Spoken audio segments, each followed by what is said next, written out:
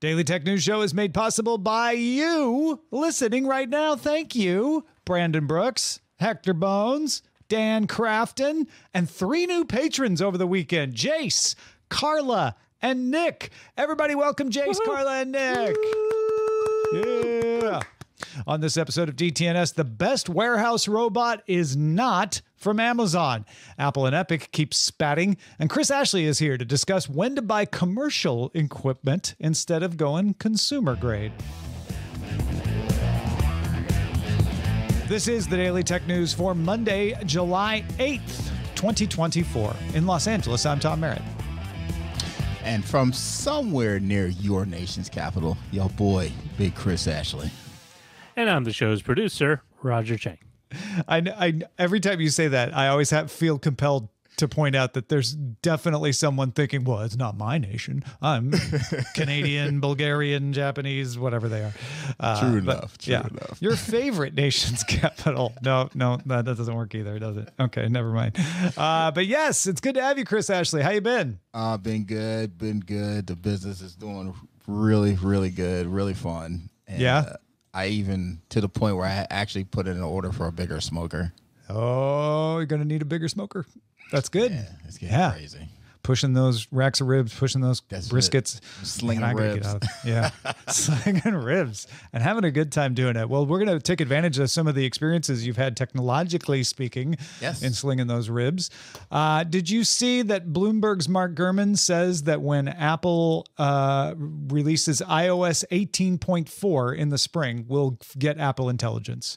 Apple said it was coming next year. We knew it wasn't coming in September, but we're getting it. We're getting it in the spring. Says Gurman. So yeah, that's nice. Pretty interesting. I want to see what they bring to the table. Yeah, me too. But it's a good reminder that it's not coming soon. So let's look at what is coming soon in the quick hits. Nothing Phone has announced 3 new products under its budget-friendly sub-brand, the honor to its Huawei. CMF is the name of the brand. The CMF One phone has a swappable back cover, making it easy to do repairs, as well as change out what your phone looks like. Also has an attachment point for accessories like stands and lanyards. It's $200. Mid-range specs, but $200 and available now. The CMF Watch Pro 2 is a round watch with GPS, accelerometer, light sensor, health sensors, and they say it should get 11 days on a charge, or if you're using it really heavily, 9 days on a charge. You can also swap out the bezel if you want to change the look. It's $69, available July 11th. And finally, the CMF Buds Pro 2, because they actually put out Buds under the CMF brand already. The Buds Pro 2 can do active noise cancellation and spatial audio. There's a dial on the charging case that, of course, can do volume, but also trigger things like play, pause, track skipping, noise cancellation. It's customizable. The CMF Buds Pro 2 are $59, and those are also available on July 11th. Those are bad-looking devices. Yeah, they're not bad. Pretty good. Good prices, too. Yeah. Well, Bloomberg sources say Microsoft will only allow its Chinese employees to use iPhones starting in September. Android phones in China do not have the Google Play Store, making it more difficult to distribute security apps like authenticators for Microsoft employees. So, safety first. Cats and dogs sleeping together. Cyber News uncovered the largest password compilation ever, numbering close to 10 billion passwords. So you're going to see this on your local news, I expect. Certainly getting a lot of headlines in a lot of places. It was posted on July 4th. A previous compilation of about 8.4 billion passwords was posted in 2021. By all accounts, that was the previous record holder for most stolen passwords compiled in a single file. These are less severe than they seem. These are compilations of other breaches. They are not breaches themselves. They just go find passwords that have been exfiltrated in other ways. A lot of them are long expired passwords if people have been doing their job right. They are probably most useful for attackers who try them at other accounts, what's called credential stuffing, where you take a password somebody used to use somewhere and then you try it at other places and see if maybe they were reusing their passwords, which is, of course, why you should not reuse your passwords. Yeah, and with that said, please, please, please, wherever available, turn on two-factor authentication. Definitely.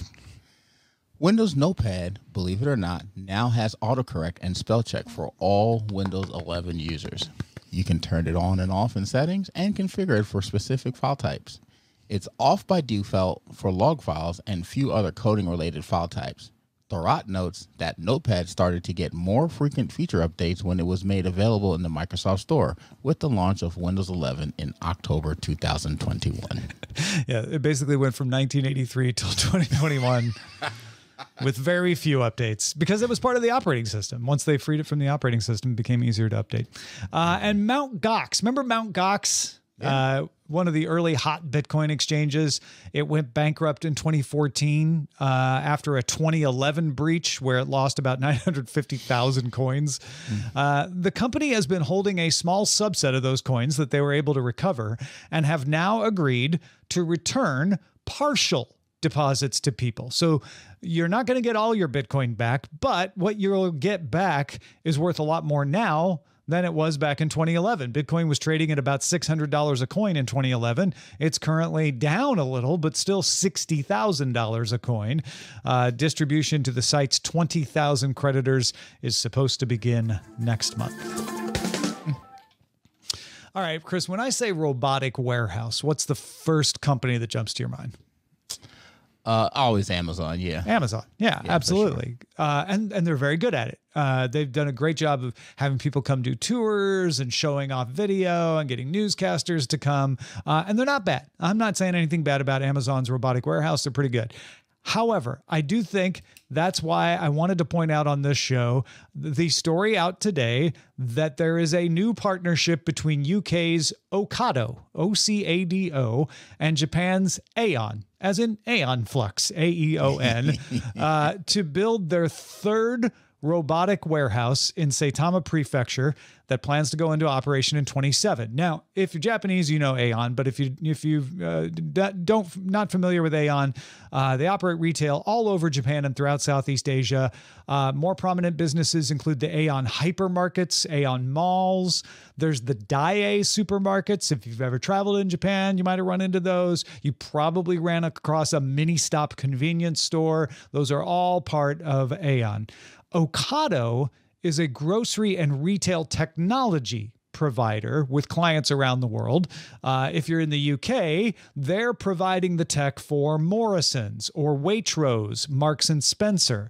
In the UK, in Canada, you're going to find them inside a Sobeys. In the US, if you've gone to a Kroger or a Ralph's or one of the Kroger sub-brands, you're going to see the technology from Ocado. You won't realize it, but that's what's powering things. In Australia, it's Coles Group. The list goes on. In fact, Ocado just announced a delay to the fourth robotic warehouse for Sobeys in Canada. So it's doing a lot of these robotic warehouses. And Ocado's not the only one doing them. There's Switzerland's Swisslong, Norway's Auto Store. Walmart uses a U.S. company called Symbotic. What these warehouses do is package all of the groceries together to be able to deliver them fast to the stores. Ocado is likely the most advanced with computer vision systems that can track objects and instruct robotic arms how to grasp objects and carry them to the right location. There's some pretty famous video around there. If you've ever seen a huge grid with robotic arms and robotic boxes just racing around and like dropping down and picking up apples and boxes of fruit and things and putting them in a box. That is Ocado. Ocado is expanding beyond groceries as well. They're going to other retail sectors. If you're in Canada, McKesson Pharmaceuticals distributor is signing on to use Ocado's tech. I just think this was worth pointing out. And again, Chris, not that I'm trashing Amazon. They have very good robotics warehouse stuff. This is not like the drones where I was mocking Amazon for years about only having a demo in 60 minutes and no actual product. This is something that Amazon's very good at, but I don't think people realize there's a lot of other companies that are just as good as Amazon at this sort of thing. And some like Ocado that people in the industry seem to think are better. Yeah, if you watch this operation go down, you can't help but be impressed by just the coordination and all the little tiny square robots moving back and forth and side to side to load things up. You know, I'm okay with this aspect of it kind of being more on the warehouse side. As long as they, keep up with their statement of keeping regular humans involved to kind of, quality check and do those things, because nothing could be worse than, these things just start going haywire and grabbing all the wrong stuff and packaging. Yeah.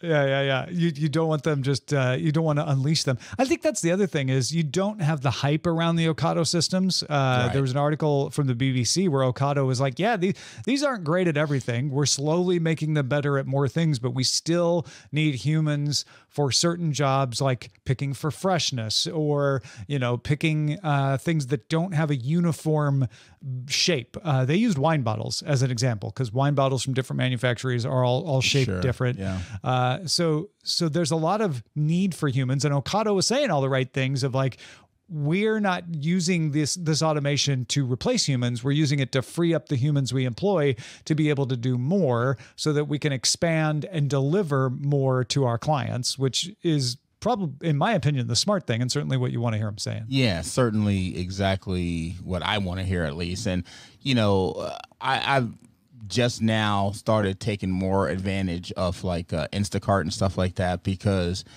being on the food truck, and there are times where I just do not have time to run to one store or the other. And, trying to be profitable, I got to get certain things from this store and certain things from that store and certain things from this other store, because the prices are better. But I just don't always have the time to split myself up and do that. So I'll, have my wife do an Instacart order, in between to the house and pick that stuff up. But, even with humans still lies the same problem, maybe less so to a degree, because where you have like cans of beans or,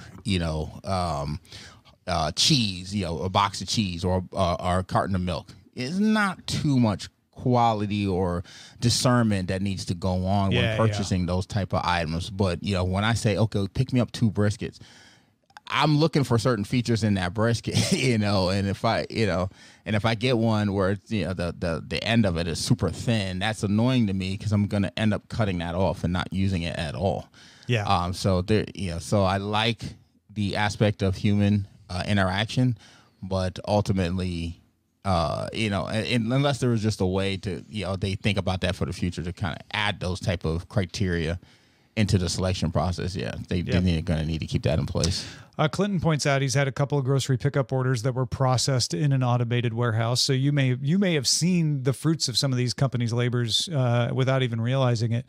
I do think that the argument should go, and the smart companies will follow this. You imagine this. Somebody is busy doing the picking for everything, a human person, right? And they're picking the beans and they're picking everything, and they're harried, they're running behind, they're busy. And so when they pick your brisket, they don't look at it. They're like, the guy needs a brisket. I'm going to grab the brisket and I'm going to throw it in there. And then occasionally you get one, you're like, this is not acceptable, and you have to send it back, and everybody loses.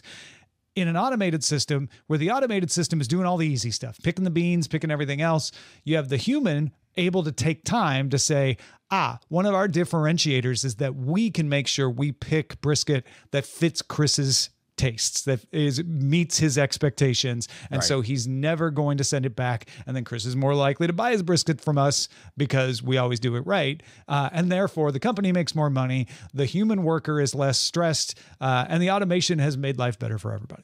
Couldn't agree with you more. I think that would be the ideal scenario, and that's something I would welcome for sure. Yeah. I'm not saying everybody's going to do that. No, we know. but the ones who do will win in the end, right? Because they'll have the better service. Yeah, I still crave human interaction when I go to a grocery store. So yeah, it depends. It depends on the checker. I'm not going to lie. There are times when I see a particular checker. I'm like, oh yeah, I'll go out. And then other times I'm like, I'll just do self-checkout this time. It's fine. Yeah. All right. Let's move on to our second top story of today. In my never-ending quest to make sense of the never-ending saga of Apple versus Epic, I will now bring you up to speed, Chris, on the series of events, starting with Europe's Digital Markets Act, which requires Apple to allow third-party apps and third-party app stores on its platform in the EU, right? You were aware of that one, I'm sure. Yes. Apple is allowed to notarize those stores. So they get to ensure that they meet minimum safety standards, that they're not pretending to be something they aren't, that they're not scams, that they're not trying to imitate the Apple App Store, for example, and fool people into thinking they're at the Apple Store when they're not. In fact, that is one that if Apple is saying is a problem with Epic. Friday, Epic said its third-party app store was rejected for notarization twice because Apple said its download button and some related copy were too similar to the Apple App Stores. Now, we talked about that on Friday's show. A few hours after that, Apple approved the Epic Apple Store or Epic App Store, but still said it had asked Epic to modify the buttons in future submissions. Epic said there's nothing wrong with its buttons, that it is following exactly the standards of most things on iOS, and it's going to complain to the EU if it's made to change these buttons. Chris, on a scale of 1 to 10, how silly is this argument between these two? I think the situation is silly. However, the argument itself is probably a 5. It's right in the middle. All right. Why a 5? Right, so let me sell this to you. So there's a couple things. First, I think Apple should always have the right to make sure that those little modifications occur, that people don't mistake their products for Apple products, right? Because with Apple comes a certain amount of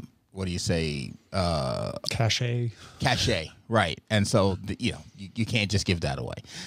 But any other time, the fact that Apple just turned around and was like, all right, we're gonna let it through and just fix it later on the next one. Yeah, immediately that this was not that big a deal and it was not an egregious violation to be rejected twice. So definitely some silliness on both parts. But I would also say that I don't know why, but I get the gut feeling that Epic may be testing the waters to see exactly how much they can get away with and how much they can, how far they can push and kind of bruise their way into the App Store even more. So I don't know. That's why I can't just say it's totally silly. It's just partially silly that we're even still talking about this in the first place. Yeah, I might put it more at a 6 or 7, but I get where you're coming from. There are real reasons why Epic could be upset and like, look, we're trying to play by the rules and you're being overly critical or you're being a stickler. Apple also has the right to be a stickler. Like, we want to make sure there's no confusion. But when it came down to like your download button, which Apple says get on their download button, Epic apparently was saying install. So to me, like those are install is pretty normal language. I don't know. It just feels like these two companies are so done with each other that they just don't want to give any kind of latitude to the other one, where they might with a smaller developer or somebody they didn't know as well. Yeah, totally agree that there is definitely a bit of I'm finished with this in there as well, and and probably rightfully so. This has been going on for a long time, but as a guy that formerly worked in software and has seen how different organizations were cracked, there have been quite a few times that somebody got in through a third-party software. And so it is on Apple, no matter what, because if something does happen and it's a result of, coming in through Epic or something they did in their app store, Apple's going to get blamed no matter what. Oh yeah, absolutely. And I get that you should keep the bar farther than the possible breach that you think could happen to just make extra sure that nothing bad's going to happen. I think the label on the download button is probably pretty far away from being that, but maybe there's more to it. I'm willing to entertain that. I do think in the end Apple did the right thing and just said, fine, we'll let it through. That was smart. They're not going to win this one. They still look bad from the original argument. Oh yeah, for sure. The original fight. So yeah, that was the smart thing to do. Well, this is one of several stories in the show today that was submitted on our subreddit. We pay attention to that. It's not the only place we get stories, but we definitely get stories from there. And a lot of times stories that we're already thinking about when we see them on the subreddit, we give them a little extra weight. So get in there and join all the folks who are submitting and voting on stories at dailytechnewsshow.reddit.com. When we talk about consumer tech, we often separate it from enterprise tech or commercial tech or industrial tech. We probably all assume, well, you don't want to buy, the commercial version. It's going to be too big, or it's going to use too much power, or it's built around a use case of, people making a million sandwiches a day, and I just need to make a few. Chris, you found, speaking of sandwiches, that in barbecue gear, the difference can be a little more important than we understand. Yeah, this had an incident that really made me rethink whether people that are power users, should you start considering buying more commercial grade gear versus regular gear. And hear me out. So I have a controller, my tech control, my barbecue controller I use on my smoker. I've been using that thing for years. I love this company. They work really well, and it allows me to remotely control the temperature of my smoker, as well as remotely monitor the temperature of my food that I'm cooking. And even to the point where I can set up like settings where it's like, okay, once this piece of meat hits this temperature, drop the temperature of the smoker down so you can kind of hold it. So there's all types of cool things you can do. But the problem was, like I said, I've used this thing for years, and within 3 months of me using it on my food truck, it ran into a pretty big issue. And it got pretty expensive pretty quickly because I was cooking a bunch of food, and all of a sudden my fan wasn't working. And so what happened was I said, okay, the fan must have died. I'll work without it for now. I ordered 3 fans because I was like, this is never going to happen to me again. I get the new fan, plug it in, still not working. I call up their tech support, and they're like, yeah, the port is bad. And I was like, well, I was using this on my food truck. I've never seen this before. And they're like, this thing is not commercially rated, sir. And it cannot stand up to the wear and tear of being constantly plugged in, plugged out, plugged in, plugged out, plugged in, plugged out. And sure enough, the port died on the actual controller itself. And so that was like, well, what other things in my life do I have that I'll probably use more constantly, or I just want the added mental security that this thing is not going to die when I most need it? Because it's not a far-fetched idea. I know a lot of people that ran Windows NT back in the day when there were 2 different versions of Windows, or even Windows 2000. People were using the commercial version of Windows versus the consumer version of Windows. Yeah. Now, that's, obviously that's since merged, but there are definitely other things. I know Rod, my co-host on Barbecue and Tech, uses a commercial grade Wi-Fi, and I've probably replaced mine twice in the time he's had that thing. So it just got me to thinking, maybe I'm taking this too far, but I know you said that you had some thoughts around this as well. Yeah. One that just occurred to me. I burnt out the sensor on a camera once because I just was leaving it on, not realizing back then that there's a difference between a camera meant to be on all the time, like a security camera, and a camera that's meant to just turn on when you take some pictures or do some video and then turn off again. So there's that kind of situation, kind of similar to your port. I also have commercial internet service, not because there's any real difference, but because the service is going to be different. Not even always better, but I know I can get a customer on the line. I have a service level agreement I can refer to and say, hey, customer service agent, not a customer on the line, a customer service agent on the line, and say, hey, I'm supposed to be getting this. I know I'm not going to get caps. I know I'm not going to get weird questions about like, hey, why are you using so much bandwidth in the upload? And because I can say, because it's my business. So there are reasons like that I think apply to equipment sometimes too. Sure. Of if you're going to get the service you need at a higher level, maybe it's worth getting the commercial grade equipment as well.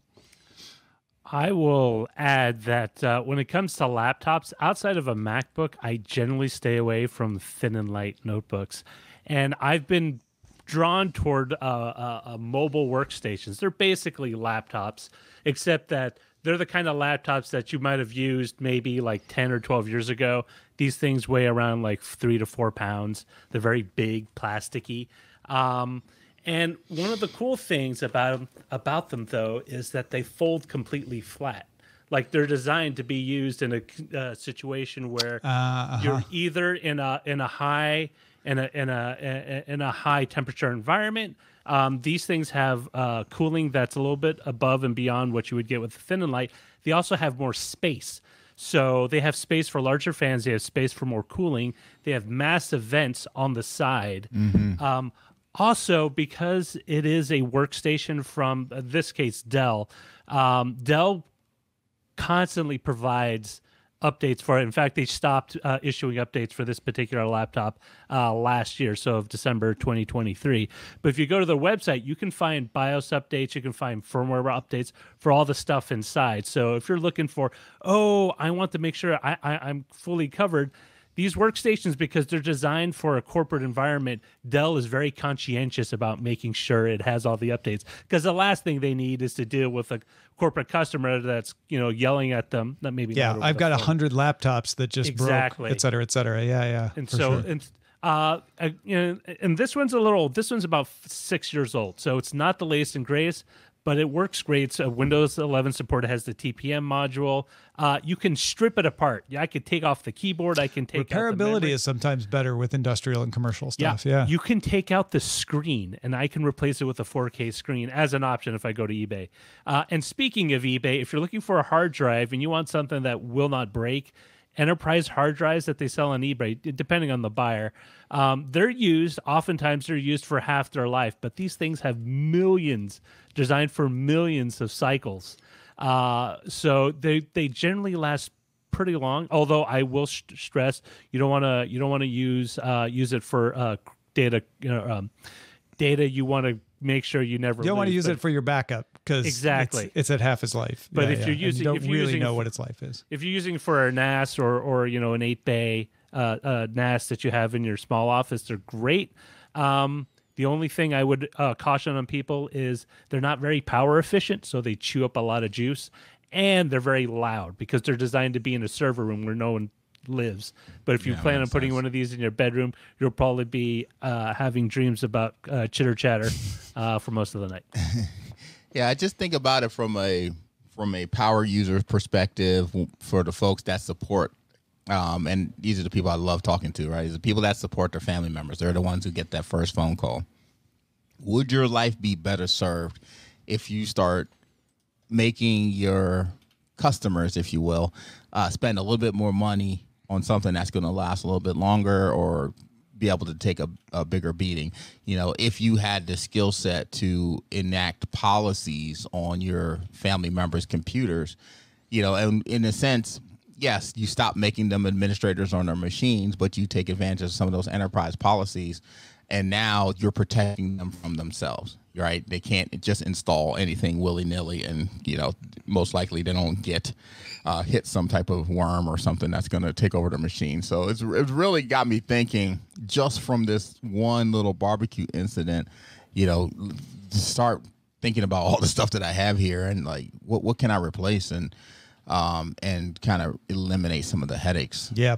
I mean, the downside is sometimes the commercial version of something is no different than the consumer version except the price.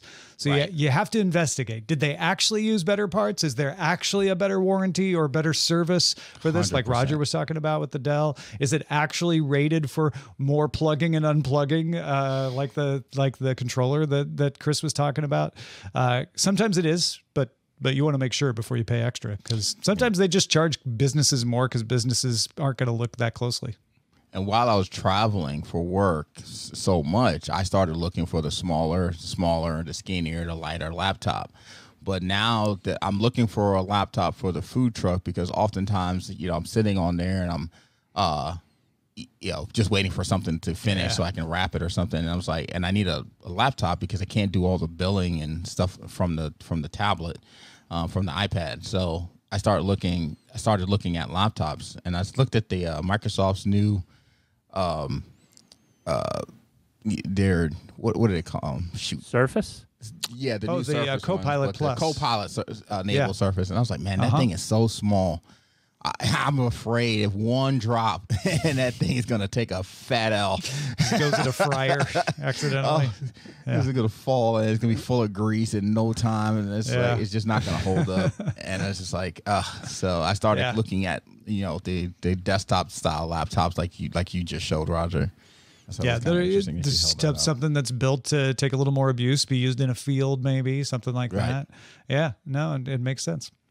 All right, let's check out the mailbag. If you've got thoughts about using commercial versus consumer equipment, when to do so, when not to, feedback at dailytechnewsshow.com. James in Columbus, Ohio, had some thoughts about our discussion of teachers using automated software for grading. James said, I understand the desire to remain teacher positive in your reporting of this story, but it leaves out a possible benefit. Often we question the possibility of bias with AI, which is fair. With AI, though, we have the opportunity to refine the system to make it fairer. With an individual person, the bias can be more difficult to remove. Having benefited as well as been hurt by teacher biases in the past, I think that AI gives the opportunity for a fairer grading system, hopefully. There are many biases that teachers fall into, the more recognized biases regarding gender and race, but also biases regarding personality, leading to teachers, pets, and troublemakers. These biases can and do influence the grade students receive, either deliberately or subconsciously. AI, hopefully, will someday lead to more fair assessments of student work. Brilliant. Yeah, I think it's a good point that James makes, that there's bias in both ends, and so maybe you need to team them up a little, balance it out. Paul Reese on Patreon found it humorous that both me and Sarah talked about how we never used the Google app on the iPhone. Paul says, since it became available, I have always used the app to look up things on Google, and for the last 18 months or so, have always operated it in incognito mode. So I've there never you go. used it either. Ever. Yeah, I think Paul may be still in the smaller percentage of people that use it, perhaps. But I asked him about it, and he's like, "Yeah, I kind of use it like a reference work. When he's not doing a search for a website specifically, but looking for an answer on something." And I'm like, "Oh, yeah," and using it in incognito mode means that nobody finds out anything else except that one search. Well, Chris Ashley, thank you so much for joining us today and sharing your experience with the barbecue and tech stuff as well. People want to find out more about what you've got going on. Where should they go? Yeah, definitely check out any of the podcasts, Barbecue and Tech or SMR podcast. But check us out on social media, because I've posted some really cool, good-looking food videos and pictures on there as well. And some of them, I've been doing barbecue for 15 years, and I'm still learning how to make it better. And being able to show some of these cool pictures and some of the cool breweries I've been hanging out at, and it's been a lot. It's a lot of fun, and some really cool pics going up. So check those out. I would warn you, it will make you hungry. Yes. So go check that out. Patrons, stick around for the extended show, Good Day Internet. Chris and I are going to talk about a study that found that ChatGPT is excellent at solving coding problems as long as they're from before 2021. If they were published later than 2021, not great. We're going to talk about how not great and why. You can also catch the show live Monday through Friday, 4 p.m. Eastern, 2000 UTC. Find out more at dailytechnewsshow.com/live. Back tomorrow with Scott Johnson. Talk to you then.